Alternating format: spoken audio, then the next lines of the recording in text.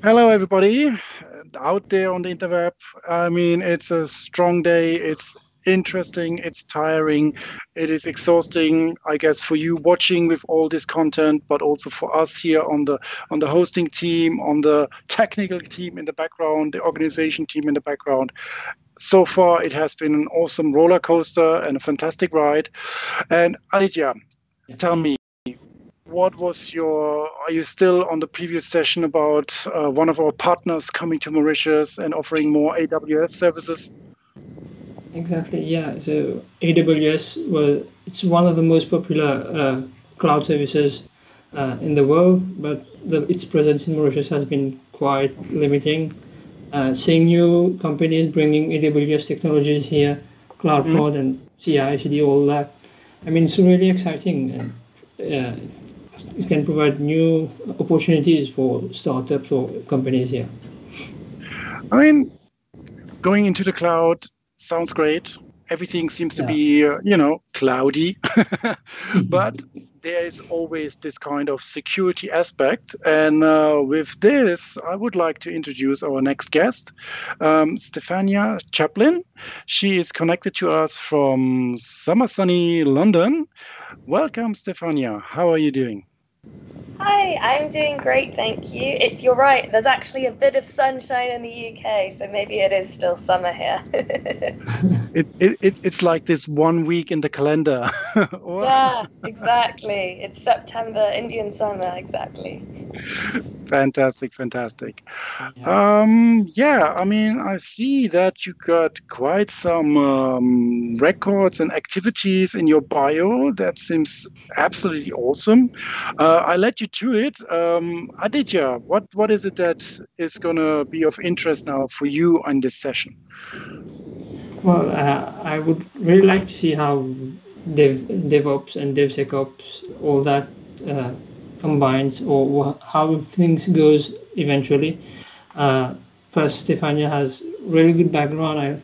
I'm saying you have from her bio, really exciting ride. So we'll see what there is to see. I'll leave the floor to Stefania to introduce herself and start her. Thank you so much for having me. Really excited to be here. So yes, my name is Stefania Chaplin. I'm a solutions architect at Secure Code Warrior, and today I'm going to be talking about Dev to DevSec, why security-aware developers are the new Rockstars. So a little bit about my agenda for today. I'm going to talk a little bit about who am I, a little bit about my background, some high-profile incidents, and then I'm going to I'm going to go way, way back in time. I say back in time, maybe, 30, 40 years, but the ancient history of software creation and looking at different methodologies, Waterfall, Agile, DevOps, and then moving to DevSecOps because security is obviously very, very important. And ultimately why security-aware developers are the future.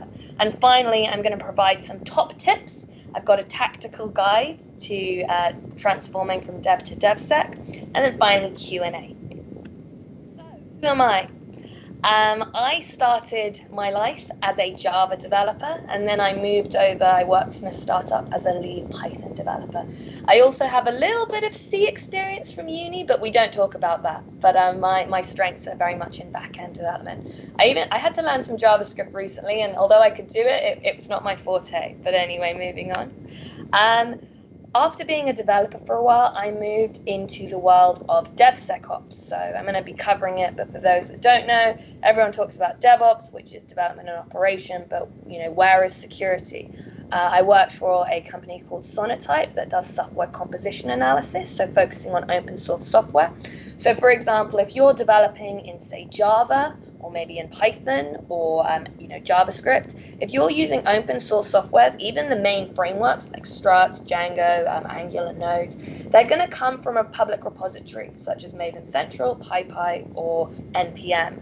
And obviously, when you've got publicly hosted components, I'm sure when they are uploaded, they're good. Sometimes they're not even good at that stage, but things go bad quite quickly. So it's a very big area, software composition analysis, and it gave me great scope about the whole DevSecOps arena. And I moved to Secure Code Warrior, so I've been here almost a year. Joined about Christmas, December last year. And whilst in DevOps, we talk about shifting left. You know, it's cheaper to fix a bug within the IDE than in production. I'm sure many on the call can kind of empathize. With Secure Code Warrior, it's very much about start left. But I'm not here to talk about Secure Code Warrior. I'm here to talk about DevSec. So, talking about DevSecOps and what you mentioned in regards to Sonatype, did you actually see that we had Ilka Turunen yesterday on the chat? So he was my old manager. So yes, I was in Sonatype in his team. Also covering kind of Europe. So yes, I did see that he was there. It's nice to see a friendly face. Fantastic. Please. Perfect. So I'm just going to talk about a couple of hacks that have happened, some high-profile incidents. Maybe people have heard of one of them, maybe you've heard of all of them, but just talking through some of the stats. So the main thing is, what do these incidents have in common? Because they've got one, other than obviously being a hack, they've got a common theme about them. So the Panama Papers. So this happened a few years ago. I think it's about 2015. And there were 11.5 million internal documents, which included nearly 40 years of data. So it was from 1977 to the end of 2015. And it included a lot of offshore jurisdictions. And it affected a lot of companies. And this was just based on a fairly simple SQL injection. SQL's been around since 1998, so is the fix. So this was obviously quite a big deal, and you can imagine when it comes to offshore jurisdictions and papers, shall we say, there was probably some very sensitive information. And 2.7 terabytes is obviously not to be sniffed at. Some on the call may know Steam. So that's for video games, streaming video games. I use it. If anyone out there goes on Reddit, there's a lot about Steam. And they actually had a cross-site scripting vulnerability. So this was in about 2017. And one of the initial answers from the Steam management, in the I say the tech department, I hope it was the support rather than full-on tech, but 128 characters is too short to do anything bad. Reading around this, you can do a lot of things with 128 characters. So, simple things, redirecting a user to a website to phish their login. You can utilize some CSS trickery, so that's kind of in the front end, to change your profile to trick users. Obviously, Steam, it's for video games. People buy things, so you can actually drain your Steam wallet funds, and you can also spread malware via an auto download. So although this was a few years ago and it got fixed, it always worries me when someone says, 128 characters or whatever is too short, because that's almost like an invitation for hackers. I don't have a slide on this, but anyone who knows about the T-Mobile hack, where they were, I believe, storing their passwords in plain text, and someone in the social media department, I think it was in Austria, replied, our security is actually really strong. And then the next day, T-Mobile was down. Because if you're going to be tweeting that your security is strong, that is literally an invitation to be hacked. IRS, so this was in America. This was South Carolina. About 3.6 million tax returns from about 1998 to 2012 were stolen. And at that point, this was the largest cyber attack against a state tax agency in the nation. And as well as all these social security numbers, there were almost 400,000 credit card details as well. So, whether you're a, offshore jurisdiction, video games, government, no one is safe. And even Tesla, and, I'm sure people know of Tesla and all the amazing things they're doing, not only the cars, but, SpaceX, etc. So they had a bit of a problem. Their cloud resources were hacked to run a cryptocurrency miner, mining malware.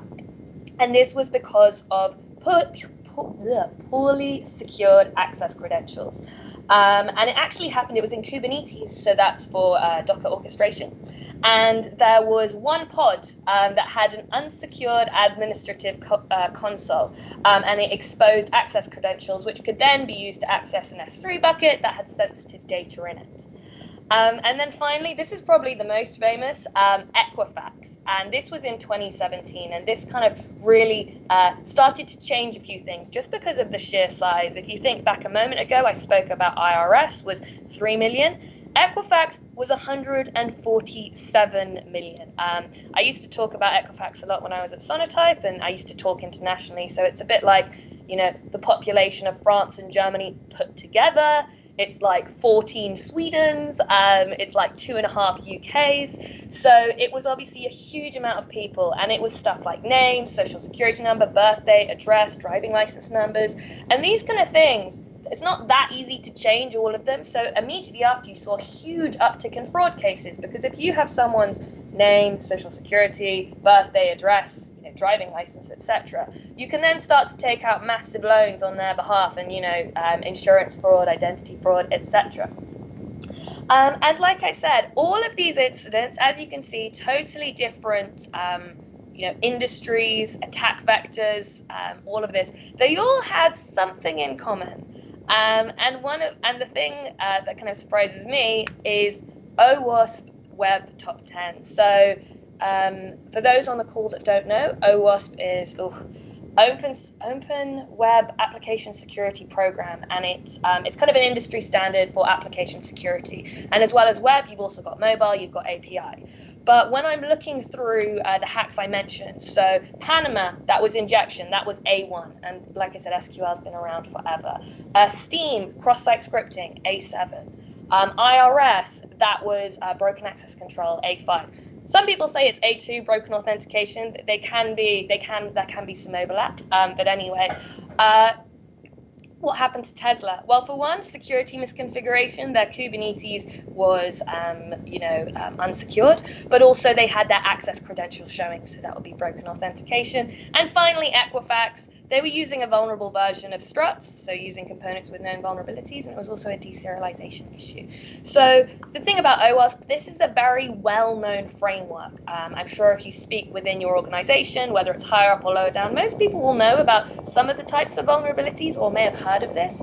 And if I go back, all of these companies, they obviously got exploited. So it kind of shows a bit of a mismatch between, here are our standards, but unfortunately we're still getting breached. So in order to talk about all this, it's worth kind of going back in time a bit. So I say back in time. Let's start off in 1986. W. Edward Deming, who wrote a book, Out of the Crisis, and he's a bit of a, he's a very well-known figure for what he did with manufacturing. So he worked a lot in Japan with kind of Toyota, looking at why the Japan cars were so good, and in reflection, why Ford was so bad, in the period of kind of the 50s, 60s, 70s, etc. And one of the key differences was looking at quality. And when we talk about car manufacturing, we can say the physical parts that are used, whether it's your steering wheel or exhaust pipe, or I don't know that much about cars, so I'm pretty much out now. And when you translate it directly to software development, then you can start to look at your open source components, your method calls, your parameters, etc. So quality is very, very important. And one of my favorite quotes by him was, quality is everyone's responsibility. So it's not in software, it's not just the developers. It's not just the security team. It's not just the product owner. It's not just the CISO or the CEO that when everything is running late, they just close their eyes, sign a bill that allows tools out, with known defects, which you hope doesn't happen. But when everything's over budget, it's a painful time to be in. What you end up with is these silos, so between development and security. And they even speak different languages. So developer, you're going to be talking about constructors, about classes, about methods and parameters, and the new and shiny, and infrastructure as code, and all the fun stuff. While security, they will be, security, I hope, should know my slide from before, OWASP 1 to 10. They will know what that means. And if you start talking to a developer about, broken authorization or authorization issues, the developer might scratch their heads, and when And if you were to translate, it's like, don't write a method saying password is wrong, because then the hacker knows that the username is right, and the developer are like, that makes sense. Security, we call that username enumeration. So there's these kind of silos. People sit in different teams in different areas of the building, now in obviously different remote offices, and they speak different languages. So it can be quite hard to combine them into the DevSec movement. And the problem we have is the old bugs are performing new tricks, or really what it means to say is, like I mentioned, SQL injection has been around forever, and so has the fix. So it kind of implies a disconnect. We keep having the same bugs, the same problems, the same things failing our builds, the same red flags in our AppSec testing tools, SAST, DAST, pen testing, etc. So why don't we, shift left, maybe even start left in terms of thinking about security, not just being security's responsibility, but empowering our developers.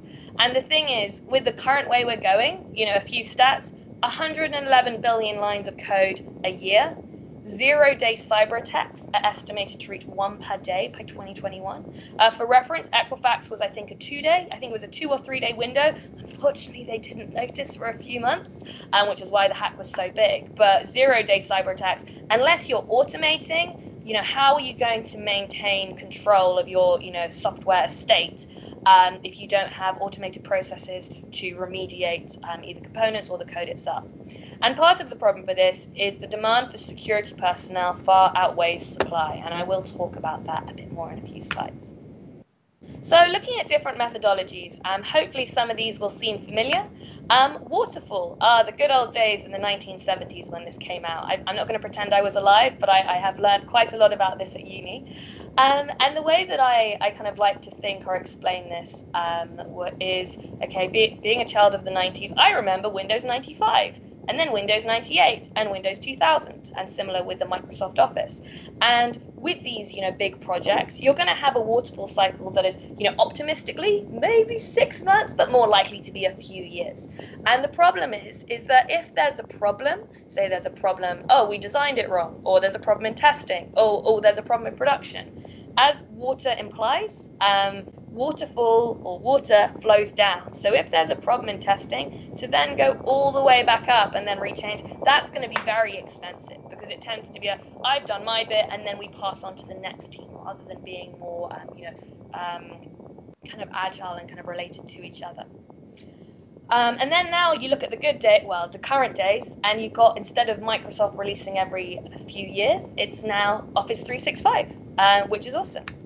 And part of the one of the changes was the creation of Agile, which came around, I think it was about 2001. And if you look at Agile is not a series of tools. Like we talk about sprints and Kanban boards and like Scrum and all this.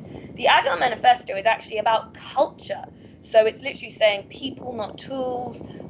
It's all about kind of cross communication. It's a bit like if you look online, they've got a background with a painting on it. It's almost like let's sing and buy art to each other. But it's very much about working in teams, small teams, having small sprints. So for example, if you were doing a mobile app, sprint 1, let's do the login page. Sprint 2, let's link it to the back end. Sprint 3, maybe write the about us or whatever it is. And the advantage of this is you can get, especially if you want to get user feedback, you can literally do your user page and then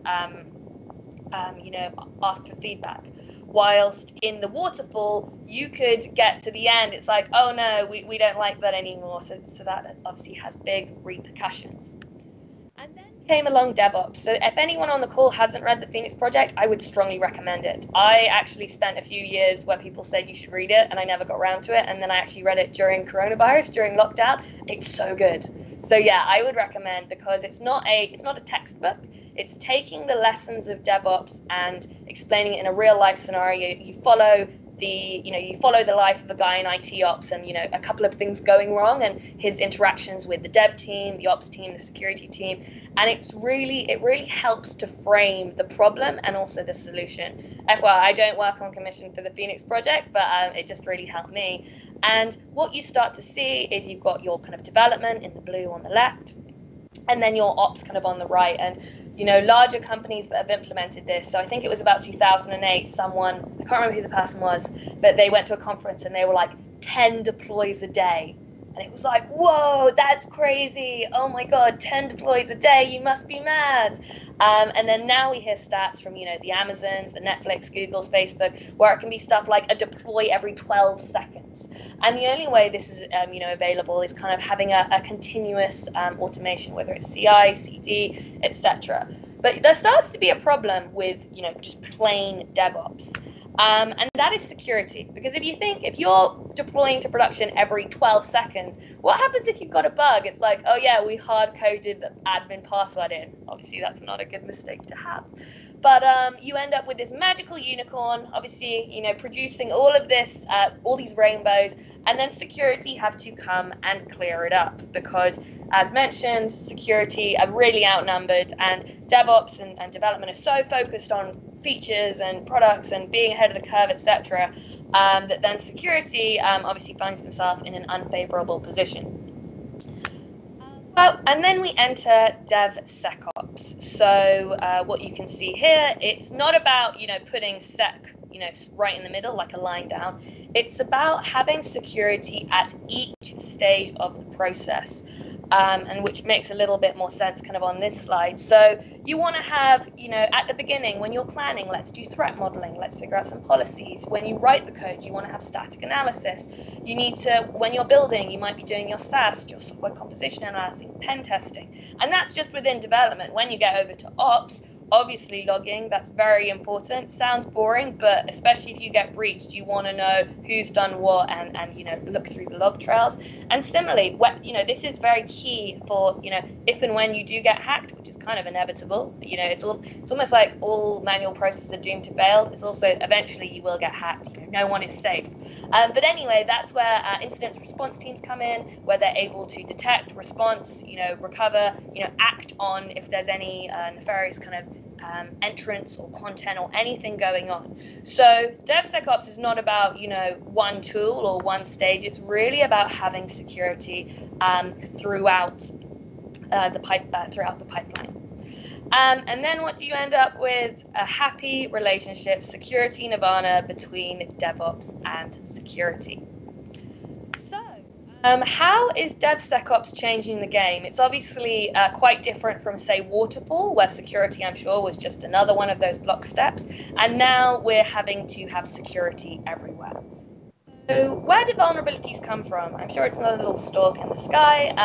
Vulnerabilities tend to come from coding. That is where they are introduced. So one would suggest that's a good area to focus. And that's not to say let's all blame the developers, because sometimes, it's not necessarily their fault. I'm sure everyone's under time pressure. They want to, stay ahead of competitors. They're just doing what everyone else is doing.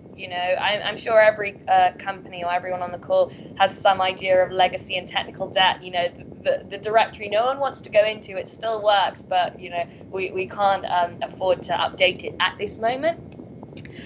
So maybe, focusing on developers and, there's carrot and stick approaches, obviously telling them off, which isn't at all productive, but also training them, maybe giving them the information, explain to them what an SQL injection is. It's like, FYI, if you just parameterized your query instead of concatenating your inputs, you would fix it. And guess what? Your Jenkins would, or your Jenkins or whatever CI you're using, you wouldn't have any build fails, and maybe you could go home on a Friday at 4 p.m. The dream. So when we start to think about that, focusing, where are the vulnerabilities introduced? You start to add these kind of two new stages to your DevSecOps, and that's about training and then assessing developers. Because when we talk about shift left in general in DevSecOps, it's kind of like, well, it's easier. Instead of fixing something in production, why don't we fix it in CI? Let's do some testing tools there. It's like, oh, instead of fixing it, waiting for the build to fail, why don't we fix it in the IDE and have, a real-time kind of, plugins that developers can use? And then I think of it a bit like Inception. And it's like, oh, instead of fixing it in the IDE, why don't we go into developers' brains, train them on these secure coding principles, hopefully in an engaging way, because no one really likes, hours of PowerPoint. And then they can learn how to write secure code and not introduce the vulnerabilities. So everyone has a better time. SaaS tools, less read. CI, less fails, and pen testers, maybe they can go home at Friday on a 4 o'clock as well. So it's kind of a self-fulfilling circle in that sense. And I've kind of touched on this a bit in terms of the cost to fix security bugs. There's different research in different places. My favorite one is the IBM one, which says it's 100 times more. It's 100 times more expensive to fix something in production than, say, in the kind of IDE. And what you get is this, quite healthy triangle. And it's like I mentioned, cheaper. As far the more you go left, the cheaper it becomes. So maybe looking into developers' brains, as I mentioned. And we can talk about this, and I've kind of mentioned a few types of testing tools, platforms that are out there. But ultimately, it's not about adding more and more testing tools. It's about changing culture is key.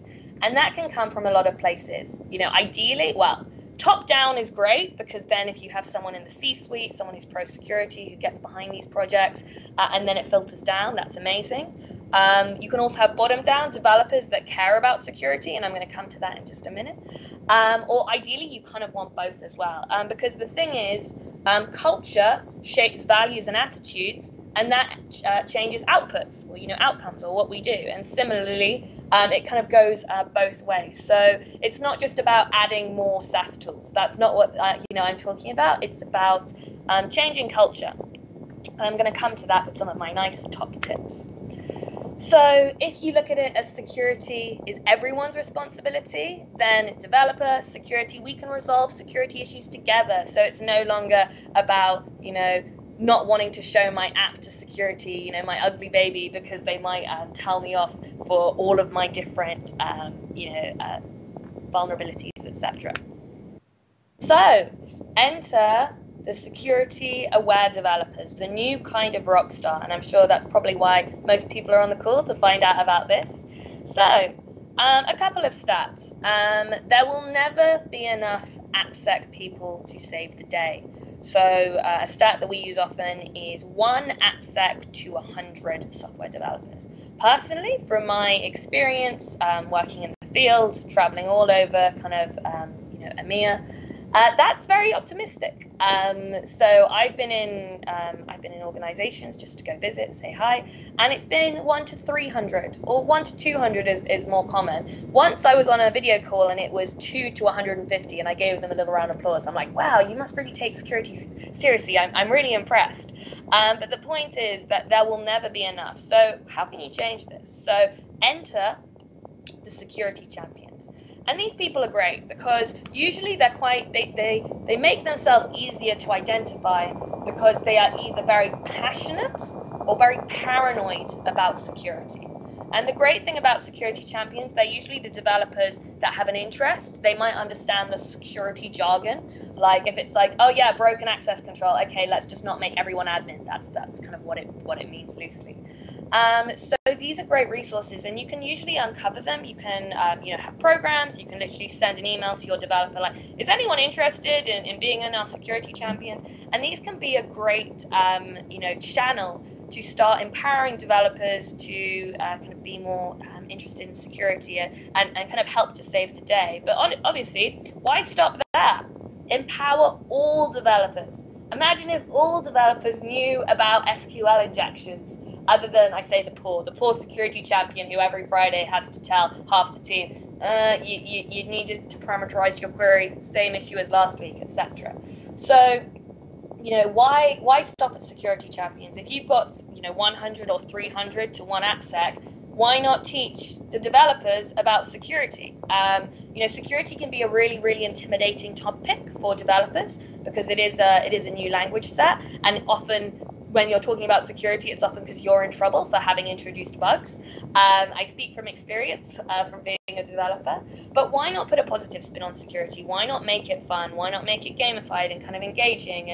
And instead of being, carrot and stick, instead of, being very much on the stick side, make it a carrot, have incentives, and because ultimately everyone ends up in a better place if all developers, empowered and know about security, guess what? That little curve I showed you, the developers would go way down. The builds aren't failing. We leave at 4 o'clock on a Friday, and we don't have as many, AppSec red notifications blaring at us. So, a tactical guide. So I'm going to talk a little bit about a few kind of top tips. So, security is a shared responsibility, and I did talk about this a bit before. And honestly, we mentioned the kind of the 1 to 100, but the DevSec mindset, it takes a village to uphold security best practice, because there's, I focus predominantly on AppSec. There's, environmental, there's networking, especially with the move to everyone being remote. All of a sudden, phishing became a much bigger thing, which, it had kind of died down a bit. Everyone has, super duper WAFs, and we're all controlled in our office HQ. And, now we're just tethering off our mobile, at home. So, security is always changing. And so it does kind of uphold a village. And the security aware developers will adjust. So instead of just being focused on features, it's like, let's have high quality. Let's focus on security. And actually, it's a lot more productive. It's like, okay, I could take 3 hours to write this, let's just call it like a class or a method. If you can write an app in 3 hours, that's very impressive. But or I can take 3 hours and 15, 3.5 hours, and then it's safe. Like, take that little bit longer, because ultimately it takes 3 hours, it fails 2 weeks later, and then I have to go back and I spend an hour not only remembering what I did, finding out the problem, fixing it, etc. And developers, everyone really can take ownership of their own coding outcomes, and so keep security at the front of mind from the beginning. And this is another one. So when we talked about security and developer being silos, so help nurture a highly supportive environment. So it's no longer, the bad people of security coming and failing the builds. Because I don't think security want to be the bad guys. No one wants to be the bad guys, and developers don't want to be in trouble.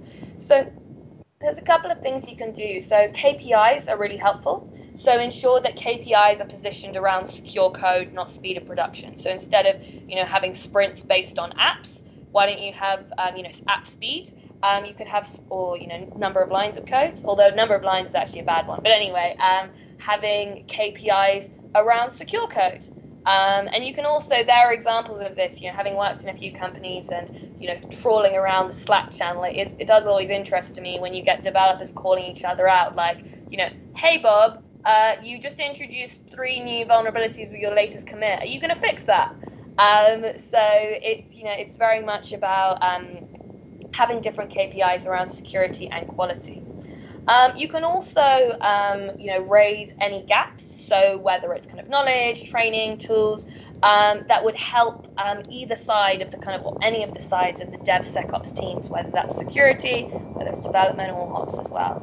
And you can also commit to a higher standard of security and set an example for others. A lot of the time, when I speak to communities about this, some of the time it is just the security champion to be. Maybe it's a developer within an org, and they're like, I want to be better. I want to leave at 4 o'clock on a Friday. I hope that's not the only incentive, but I don't want to introduce vulnerabilities, especially with, say, stuff like IoT. It always alarms me when pacemakers can call into hospitals if they go wrong. It's like, so who secured the pacemaker so it can't be wirelessly hacked? And then there tends to be silence. But anyway, you can commit to a higher standard for yourself within your remit, and which sets an example for others. And then obviously work positively with other departments, because ultimately you have the same goals. It's not about failing and about doing things wrong. It's about let's be the best company we can be. We want to get our apps out, but we want to do it securely. We don't want to be hard coding API keys and then having no authorization, and then having that go across the networking, etc.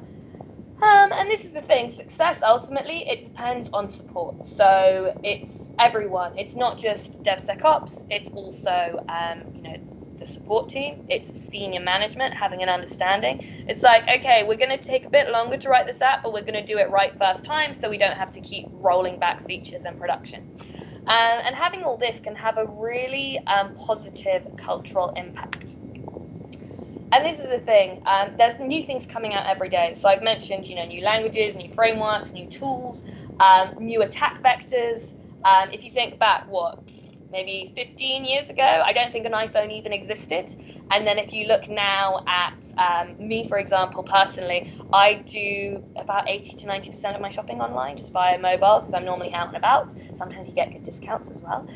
But the whole mobile space, that wasn't even a thing, say even 10 years ago. And now it's obviously huge. So it's really important to train. And this can be on kind of a number of things. So obviously security, frequent security training that is relevant to their job and up to date.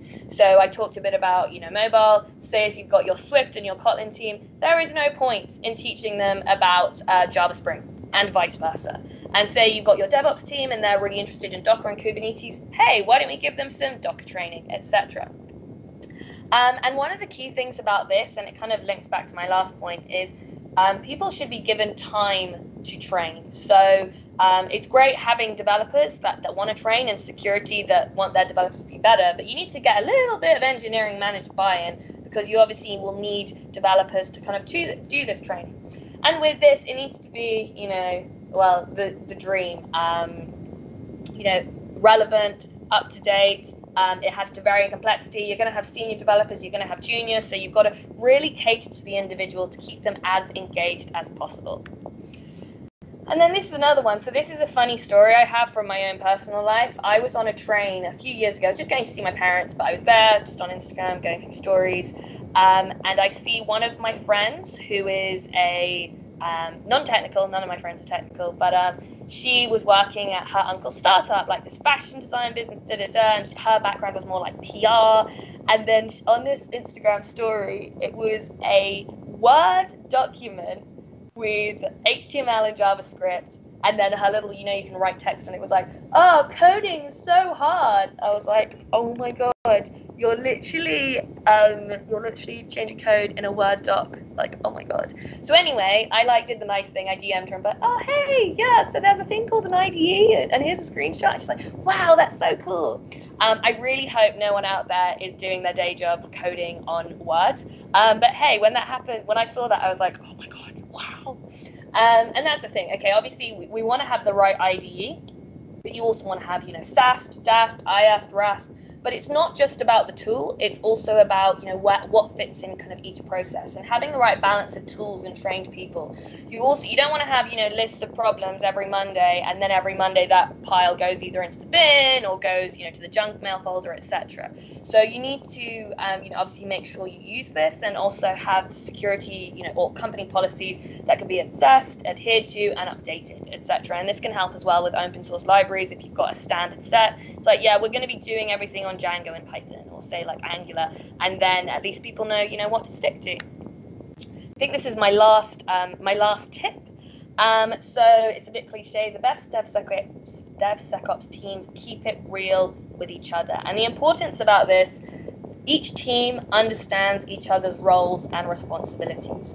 One of my favorite Harvard Business Review articles, I read it when I was about 23. It really changed my life. But great managers play chess, not checkers. Where in checkers, you treat each piece individually to win the game. Chess, you have to understand each piece, the quirks, the everything, in order to win the game. And that's the thing. Development and you're not trying to make developer into security, and I'm pretty sure you're not trying to make security into development. So you need to understand the roles, responsibilities, and ultimately you're working with the same tools and completing the same outcomes.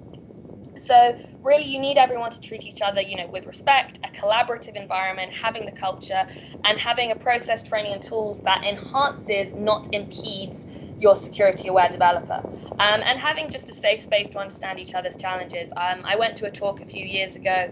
It was a Google SRE, and they compared it to changing a car wheel, like, F1, at about 200 million miles an hour. And what if they had an incident, because obviously they happen, they would afterwards have a little, session, be like, okay, what went wrong? What can we learn from it? And she was like, oh yeah, this was me. And it was actually quite a big thing, but no one ever blamed her. That, the whole team learned from the experience.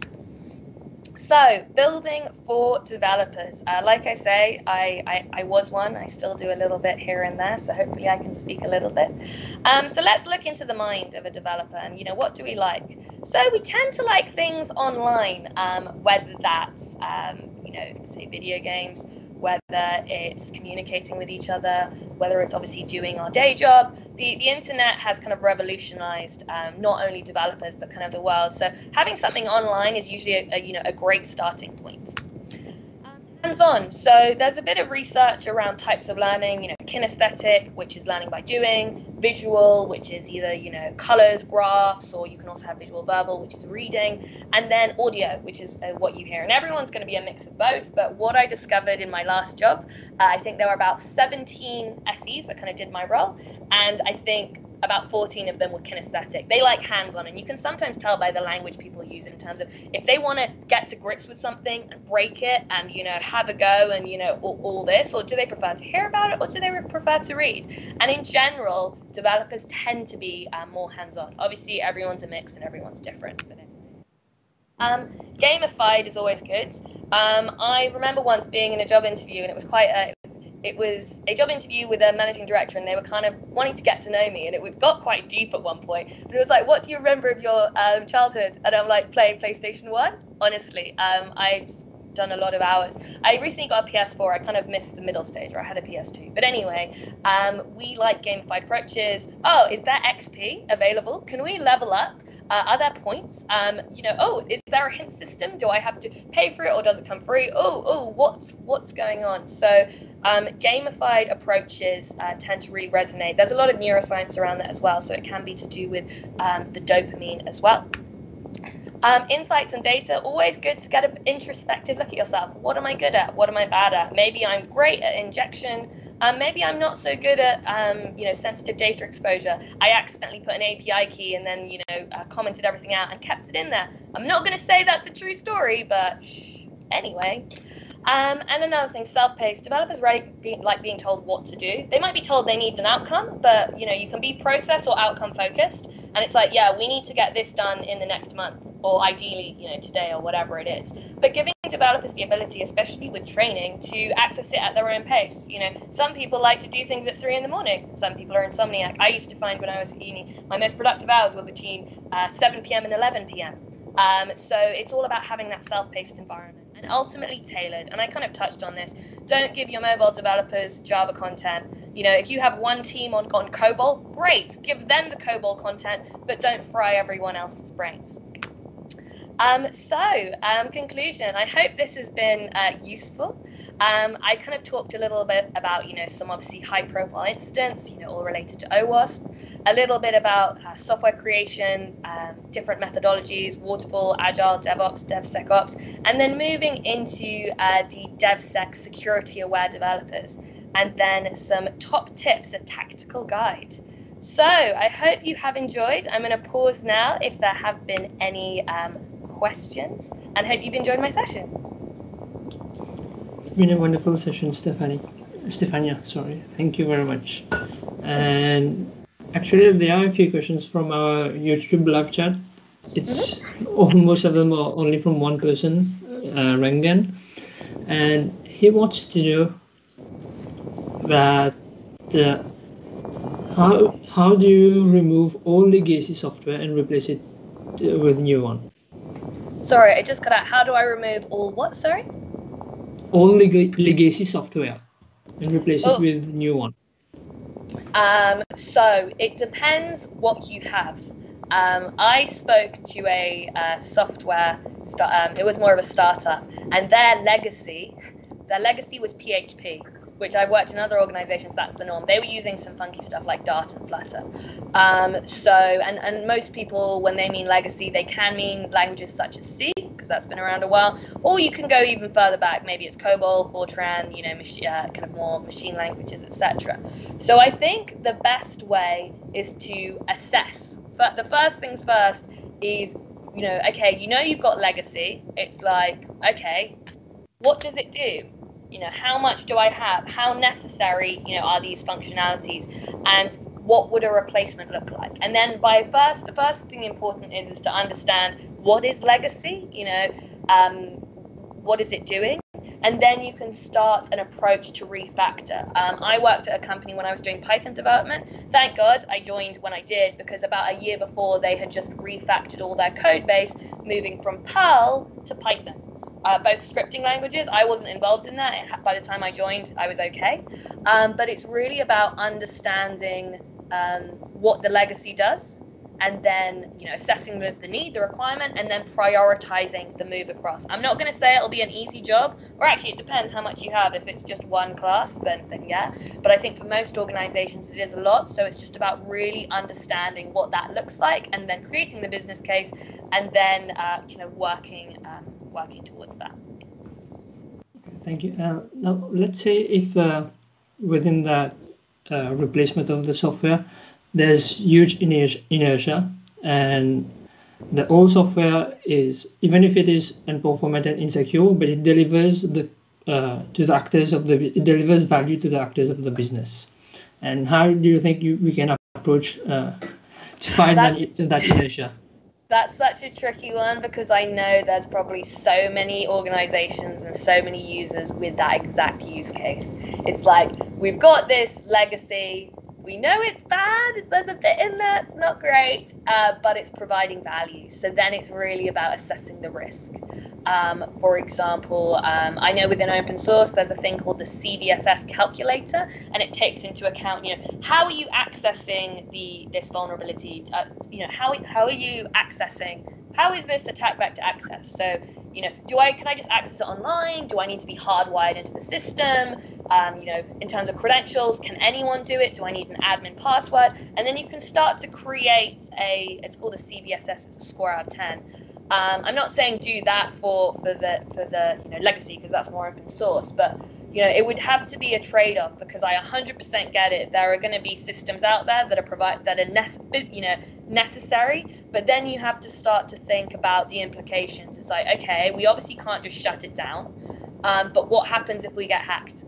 What does that look like? Because obviously there's not only the implication of losing sensitive data, names, credit cards, user data, etc. There's also the brand image. So I think Equifax lost 1/3 of their market cap. It was about 5 billion, and everyone has heard of them. So they've obviously done a lot of PR fixing it. But you really have to do kind of a risk assessment. I totally understand your legacy stuff is probably doing important things, but you need to, especially if there are known issues, you might want to prioritize that, just because, on the flip side, okay, what happens if you get hacked? And then ask that question to yourself. Great. Just let me pick on that one chart that you had regarding the 85% of problems are appearing with the coding phase. Are you actually here referring to the writing of code, or is it more to the circumstances that we have to deal with dependencies and third-party libraries? So it can be both. At that stage, it was coding. So a developer doing their day job will include dependencies. So, for example, they will, they're probably going to be working on a framework such as, Strut, Spring, Angular, Node, all of the common ones. And guess what? Those are all open source. So even just doing their day job, writing code within their IDE, I would be very surprised if there's a single developer out there that hasn't at least been exposed to open source. So within the coding, those defects, it can be either they write an accidental line that is unsafe, like my SQL injection, the parameterized query, or the second is they introduce in software composition, software composition analysis, there's something called typo squatting. And say instead of Django, I put Django, like 2 O's on the end. An easy mistake, common happen. But guess what? Some malicious actor has taken Django and then has inserted loads of malware or, crypto miners or something like that. And it's a totally innocent mistake by a developer. They might have just not been concentrating. It might haven't had enough coffee or something like that. But that can obviously introduce vulnerabilities. So anything where the developer is involved, either coding themselves or introducing vulnerabilities. Thank you very much.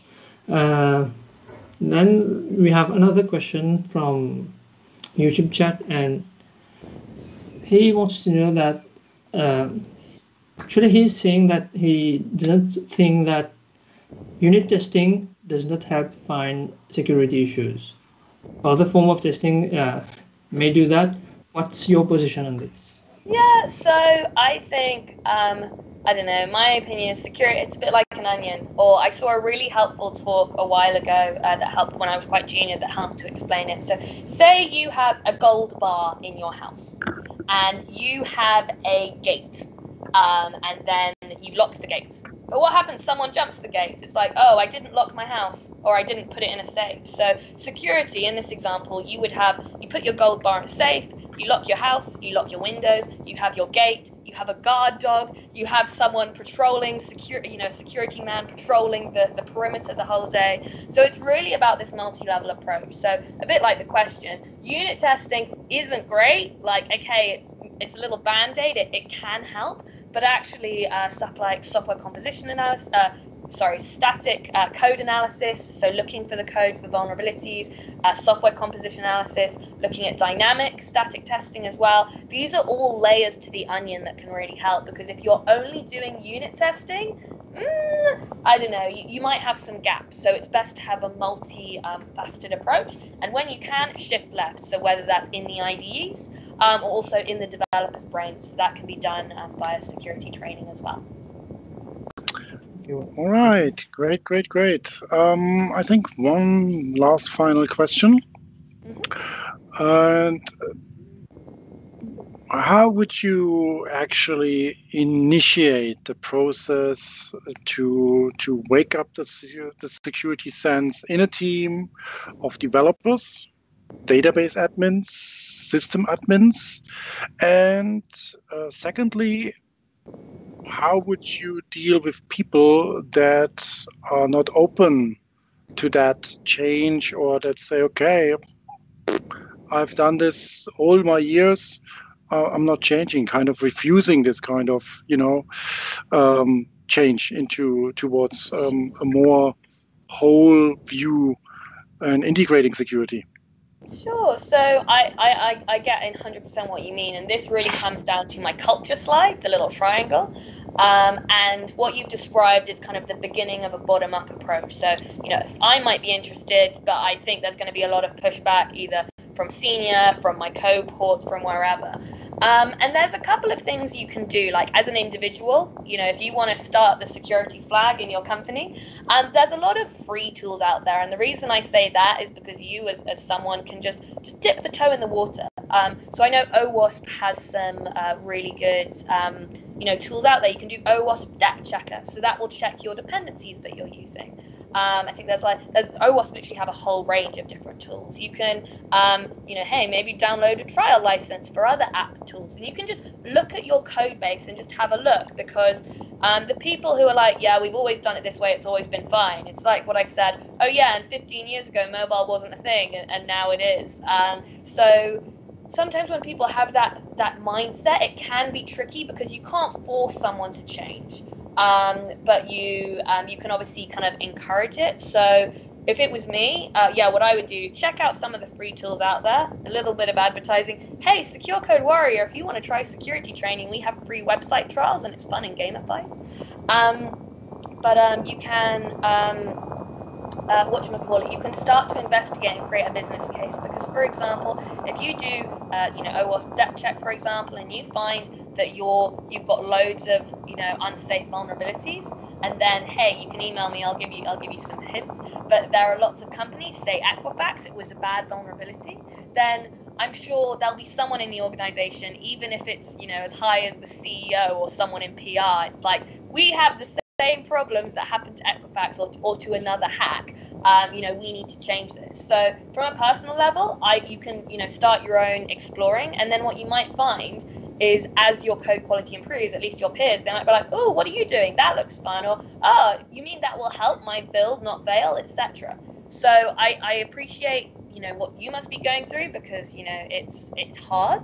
But it's just about, being perseverant and starting, investigating, what can be done. All right. Thank you so much, Stefania, for your time. That was a really great insight. Also, then getting the idea about how existing teams, how existing code base can be inspected, how this sense for security can be woken up in a team. And yeah, it was great having you. I hope you had some fun time as well with us. Due to the pandemic, unfortunately, it did not, work towards a visit here of the tropical island of Mauritius. But you never know how the conditions are changing in the next few months. It would be great, maybe, to welcome you in one of our future events. Then here in Mauritius, that you can, apart from the sunny days in London, that you might also be able to enjoy the sandy beaches and the ocean here in Mauritius. Oh, thank you so much. I look forward to it. Thank you. Right. Thank you so much. Bye for now.